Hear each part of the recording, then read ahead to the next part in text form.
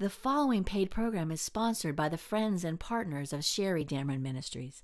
Thank you for partnering with Sherry Damron Ministries. Your financial support is helping us bring the Word of God to people around the world.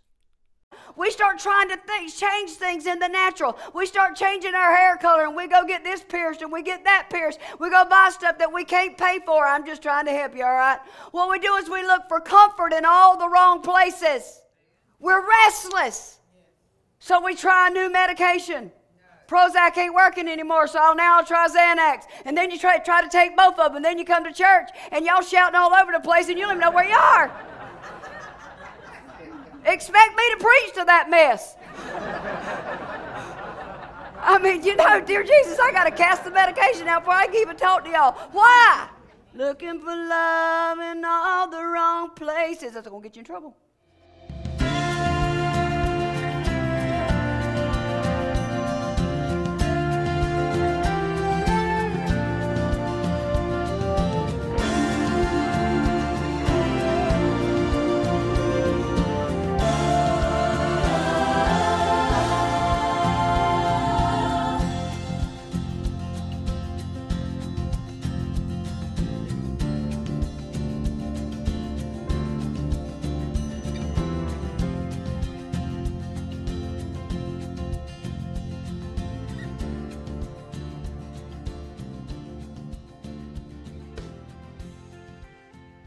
You heard a word, and you're trying to satisfy that empty spot is what you call it, because you got a word, and now I'm empty because it's not fulfilled.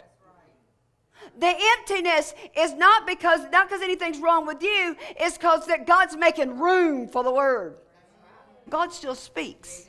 Okay, when God speaks a word to your spirit, and you say, I can't see that one. I can't see that one at all. I can promise you that's a word from the Lord. Okay? Let me ask you a question.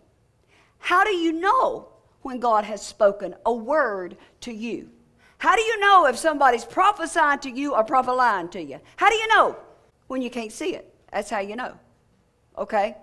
That's kind of like me walking up to Brother John, and I got a word for you, Brother John. The Lord said to tell you you're a black man. That ain't a word. But we are so hungry for a word till we'll receive that and shout on it. Oh, God used you, Pastor. God used you. I've been fighting that all my life. I didn't know what I was. Okay? We need to be so full of the Word of God that when a word comes, we know if it's God or not. When He speaks it, it's finished already, but it's finished in a spirit realm that you cannot see. The problem is you're stuck in a transitional moment that your eyes can't comprehend. So I'm having a problem because I can't see it no matter which way I turn. I can't see it. But if I'll be spirit-minded, I'll see it before I see it. You know that you're in a transition. When what used to work doesn't work anymore, and there is absolutely no reason why. Okay, that's when you know you're in a transition. Can I say this? Stop trying to figure out what's wrong. When what you're trying to do is not working anymore and you don't know why, stop trying to figure out what's wrong. What you need to do is you need to wait for the transition to complete. And then the word that was spoken to you will manifest in you. Wow, that's good. You hear me? That's good. Right? I can sit down. Right? I've preached already. If we could just walk on that, okay? But I want to get us from A to B, and then I want to go on to Z. We're going to go all over today, okay? Transition began when God spoke the world into existence. He spoke it, and it already was. When He spoke it, it already was. But it already was in a realm that humanity couldn't see. Okay? But here's the thing. It took 7 days for it to transition before it could manifest. It took 7 days for that transitional period before it could manifest in a realm that humanity could actually operate in it. What I'm trying to tell you is it's not about you seeing it, it's about can you operate in it.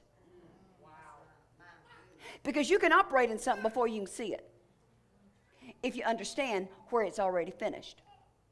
How do I do that? I don't try to operate in the word in my natural, in my flesh. I operate in the word in my spirit. God is working the word that he spoke to you. And he's doing that so that he can get you to the place that you can operate in the manifestation of it. How's he working the word? He's working the word in you so that you can operate in it. It's called obedience when I don't understand why. Yes. It's called, he said so, and so I'm gonna walk in it. I don't have to know why. So if we can understand that God moves in transitional periods, and if we can accept that God's ways are above our ways, there's the issue right there. That God's ways are above our ways and that his thoughts are higher than our thoughts, then and only then will we clearly see what he has spoken to us. The whole key is me accepting the fact that his ways are higher than my ways, that his thoughts towards me are that of good. If I accept that and I receive that, I won't mind transitioning with him. Okay? Is that good? So the transitioning of a word from God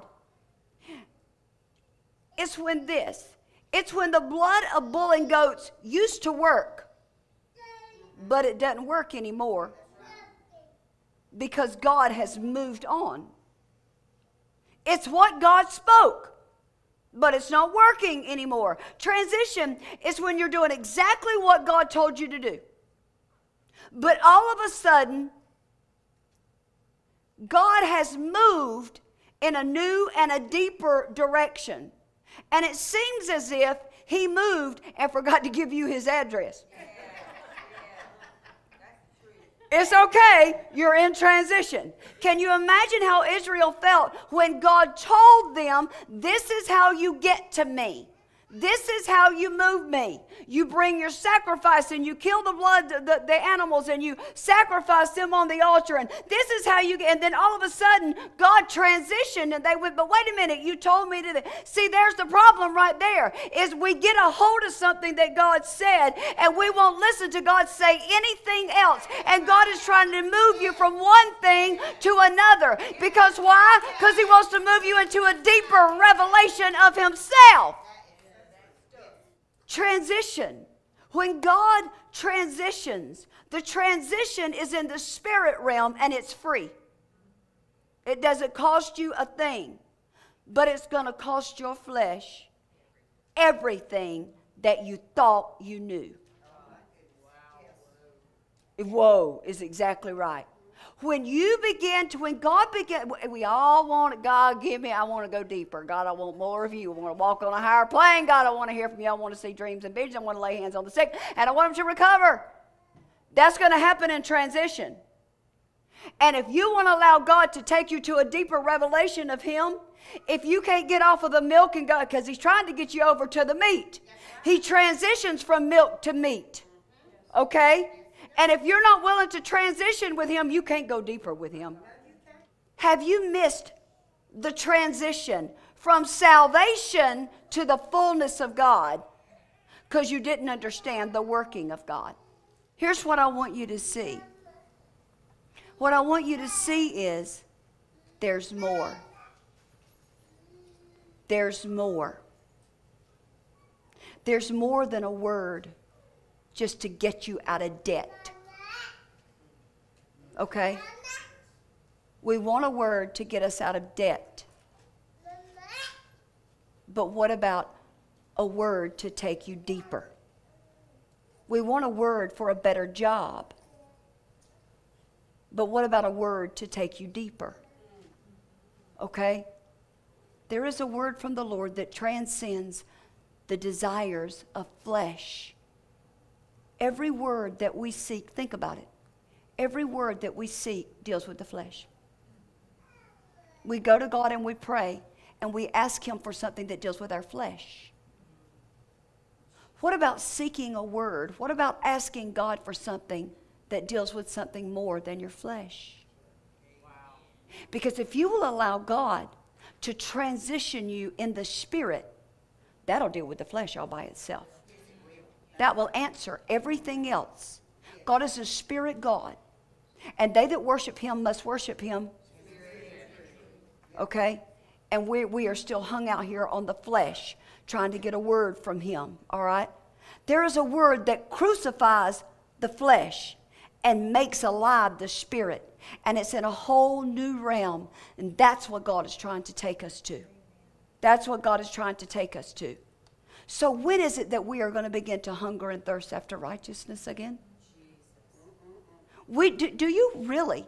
When was the last time that you were in prayer and you just began to weep? Not because your bills weren't paid, not because you weren't married, not because you're in the middle of a divorce, not because everything is upside down, not because your children are acting a fool, but you just began to weep because you were hungry for him.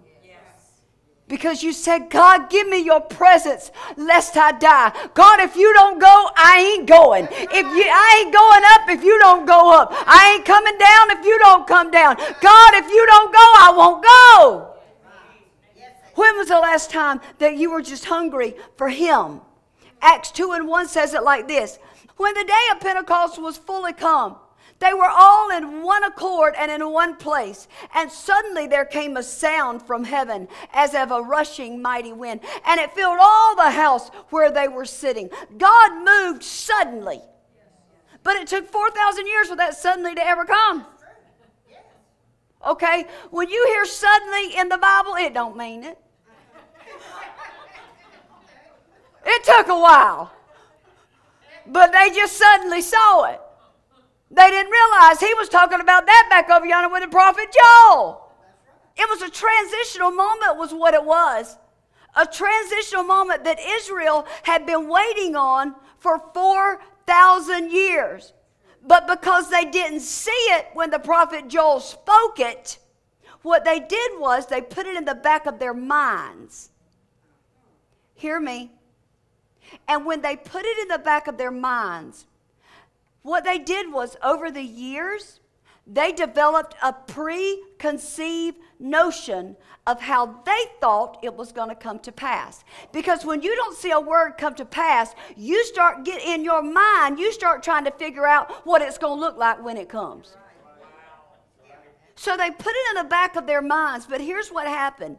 Millions of Jews had heard that a transition was on the way. But only 120 of them received it. Wow. Millions of Jews heard the same word. The Spirit is coming. And it's going to rest on you. Told them what everything said it's going to sit on you. Told them what was going to happen. But they didn't see it. So they developed a picture of what they thought that it was be. Can I tell you something? Don't judge Israel. Because we have heard for years and years and years that Jesus was coming. Are you ready? Mm-hmm. Are you watching and waiting? What is your preconceived notion of what that means? That he is coming. Will you miss him because of a preconceived notion? We heard that he said that your young women shall dream dreams and that we're supposed to prophesy. Are you prophesying? Or are we prophesying out of a preconceived notion because we ain't never seen a real prophecy? Yeah.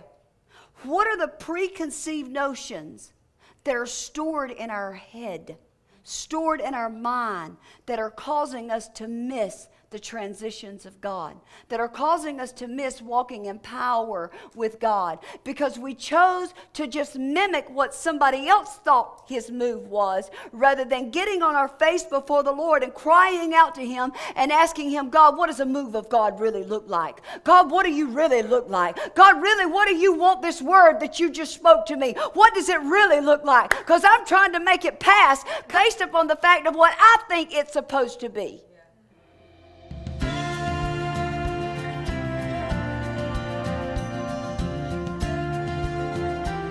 I I want to ask you today to partner with us as we carry the Word of God around the world, to the lost, to the bruised, to the hurting, to those who cannot get to us. We want to go to them. I'm asking you to partner with us by allowing us to send the Word to you.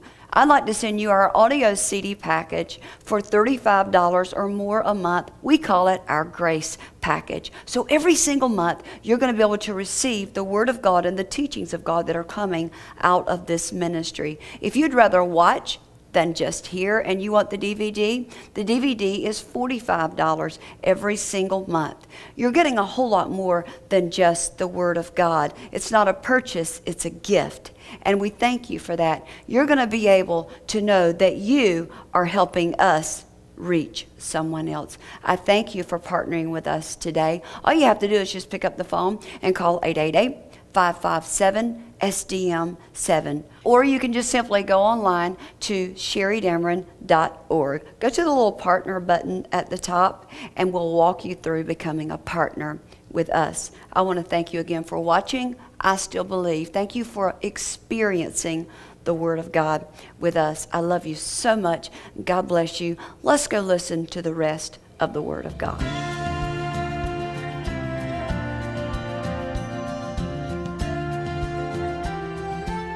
God made a covenant with man through Moses and through the law. But then God moved to a new covenant. The Bible said it this way. The Bible said that it was a better covenant, did it not? He moved to a better covenant. But the problem was it was a transition. And they missed it again because the people couldn't see it, so they rejected it. So they had a preconceived notion of what it was supposed to be. The new covenant, a king is coming. I got a preconceived notion of what a king is supposed to look like, and they missed the king. Because it wasn't what they thought it was supposed to be. So we get confused when God gives us a word because we think that we should see it according to our perception of what He said. That's what transition is about. It keeps us from doing that when we're willing to transition. The transition is the process on the way to what He said. Okay? That's what we don't like. The process isn't for the word, can I tell you? Don't misunderstand. The process is not for the word because the word is perfect in every way. The process is for you. The process is for you. It's to prepare you to walk in what He said. Okay? Y'all getting it? Transition, what does it mean? It means the process of changing from one condition to another. Process of changing from one condition to another. You mean to tell me that I'm not supposed to come to church Sunday after Sunday after Sunday and stay in the same condition? That's exactly what I mean to tell you. No, you shouldn't come to church Sunday after Sunday after Sunday and read your devotional morning after morning after morning, but yet walk out the door in the same condition that you went to bed in. Something's wrong with that picture. Okay, something's wrong with that picture. You can't change your position until you let the Word change your condition. All right? We want to just change from position to position because the Word prophesied to us and told us about a new position that we were going to walk in. But we saw the position based on our current condition, and now we're going to take our current condition into the new position, and you don't realize you missed it all the time. So when we receive a word from God, well, here's what happens. I receive a word and I get restless. We get restless because we know we heard the word. And all of a sudden I can't sleep at night. So I just take more sleeping pills. All of a sudden we start praying and we don't get any answer. Wait a minute, I heard a word from the Lord and now I'm praying and telling Him how to answer it. God told me I was going to preach to nations. Now I'm telling Him how to get me there. God told you that you were going to be blessed and highly favored. And now you're telling Him how to get you there. God told you you were going to be married. Now you're the one doing the choosing. God help you. All right? We pray and we don't get an answer. And it seems like the heavens are brass. And this is what we do. we immediately start changing stuff in the natural. But God spoke to you in the spirit, because if you heard a word in the natural, that wasn't God. God spoke to you. When you hear a word from the Lord, He's got to speak to your spirit, because He is a spirit. He is a God spirit. The only one that will speak to your natural, to your flesh, is the devil, because he's a fleshy devil. So if you're trying to fix something, if you're trying to reach out and do something in the flesh, and you think that you're bringing your word to pass, then really what you're doing is you're bringing the word of the enemy to pass. The enemy will never speak to your spirit, and God will never speak to your flesh. Didn't I just give you a word? Let me tell you what we do. We get a word from the Lord and we don't see it. I can't see it. I can't wrap my mind around it. So we start changing things in the natural. We start reaching out and trying to cause the ark not to fall, Uzzah. Okay, for those of you who don't know that story, I'll preach that one on next Sunday. We start trying to change things in the natural. We start changing our hair color, and we go get this pierced and we get that pierced. We go buy stuff that we can't pay for. I'm just trying to help you, all right? What we do is we look for comfort in all the wrong places. Looking for love in all the wrong places. That's going to get you in trouble. You heard a word, and you're trying to satisfy that empty spot, is what you call it, because you got a word and now I'm empty because it's not fulfilled.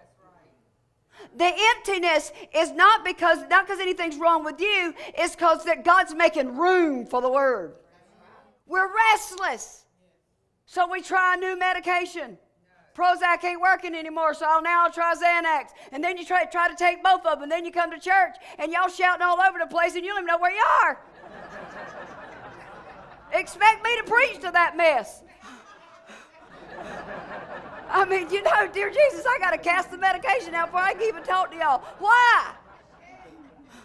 Because when we get uneasy, we grab for pacifiers to pacify what we don't understand. We don't realize that the uneasiness that we're feeling is God attempting to transform us into a higher realm. A higher realm. Going to a higher realm is not meant to make you comfortable. It's meant to make you uneasy. He's just putting thorns in the nest. Okay? And it's a good thing. Stop rebuking the thorns. They're there for a purpose. So since we can't see it, now we're going to make up stuff on God. Telling y'all the truth. Make up stuff on God. What do you mean? I'm glad you asked me, because I'm going to tell you. We start praying for things in the natural. Because there's an emptiness in me now and I don't know how to fill it. So I know what it is. I need a man. So I start praying for a man. I pray you don't pray for a man if you already got one. That could be a mess. We start praying for a man. And we go to the dollar store. And we bump into a man. Looks like Denzel Washington. I think I'll take him. So we strike up a conversation. Because obviously this is a God thing. Because I have an emptiness and I've been praying in the natural. I've been praying in the flesh. And we start talking to him. And we find out that his great-great-great-great-great-granddaddy's name was Willie. And guess what? My great-great-great-granddaddy's name was Billy. My Lord have mercy. It's got to be God. It's got to be God. And we are making up stuff on God. God doesn't operate like that. That's not God, that's you. So then you go home and you marry him. And he picks you up in that nice car. And once you get married, you realize it wasn't his car to start with. It was his grandma's. We're trying to answer things in the natural, and God is trying to work a word in us on the inside. And what we are reaching for has absolutely nothing to do with where he's taking you. Let the word work in you, then he'll send you a man. The manifestation of the word of God that he spoke to you, that God is sending to you, is bigger than the place that you are standing. That's why he needs to work on you. Because the word that he's sending you is bigger than the place that you are standing. And if you keep standing where you're standing and you don't transition with God, then what's going to happen is the word gets squeezed and it can't be manifested in its fullness. That's why we have to blame stuff on God and explain stuff for God. No, if you'll start moving to the place that he's trying to get you to, you might not see it. But when you get there, I'm here to tell you it's bigger than where you were. So what I'm trying to tell you is, if you can't put your finger on it, and you can't quite explain it, and it doesn't make sense, I know I heard it, but I can't quite explain it, and I can't see it, that's God. If you can wrap your mind around it, that's you. That right there will answer 90% of y'all's questions.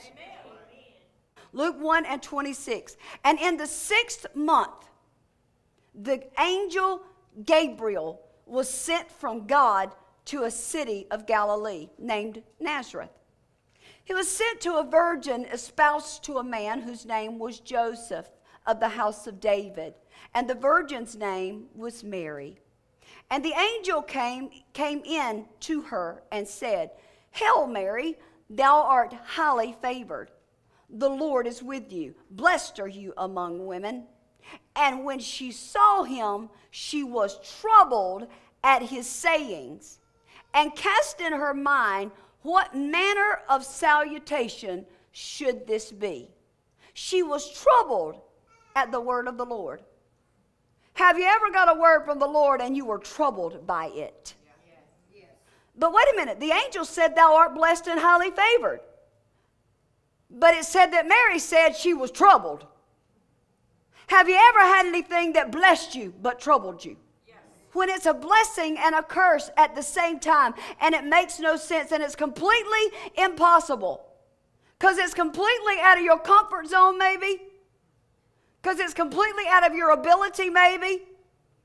And it's not at all what you had in mind, maybe. Can I tell you that's God? You are about to enter a transitional moment. Because his word will always disrupt your plans. I said always.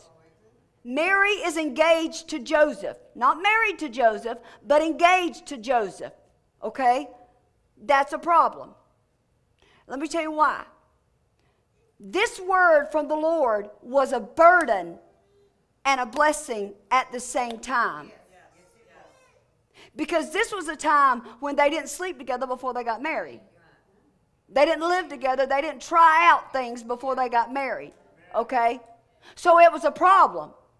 Because she knew she was going to walk into a mess. I know you called me blessed, but this is going to cause a disruption in my plans. This is going to cause a mess. People are going to talk about me. They're going to think that I've done this and I've done that. And my Lord, what in the world is Joseph going to think? Can you imagine what was going through her mind? To order Pastor Sherry Damron's complete sermon, CD, or book, please call 1-888-557-7367 or visit sherrydamron.org.